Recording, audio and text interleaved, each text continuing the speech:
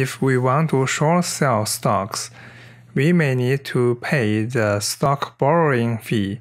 How can we check that? On Fidelity, Accounts and Trade, click Trade. Then we will see this page. Enter the symbol here, SPXS. Select Sell Short. Then you can see the icon HTB. Click this. Hard to borrow. Annual interest rate is 1.5%. But this interest rate can change every day.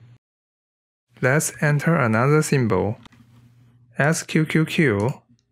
Sell Short. There is no icon here. It means that this stock is easy to borrow. We do not need to pay any interest fee. This interest rate can differ on different platforms, but it is a good estimate even if you are using another platform.